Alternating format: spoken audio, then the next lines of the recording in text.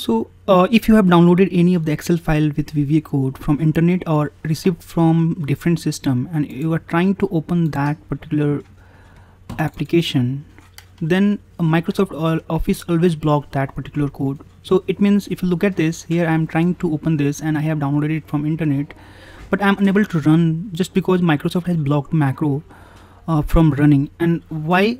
Because the source is untrusted. I mean, that is not in the trust list of Microsoft or your system. That's why it's blocking. So if you are facing the same issue, it's a very simple solution for that. You just need to close this file, go to the folder where you have downloaded that file, right click on that file and then click on properties. In properties, go to the general tab, and if you look at this at the end, unblock this, basically this, and click on apply and OK. Once you did that, you can easily open that file and run all the macro.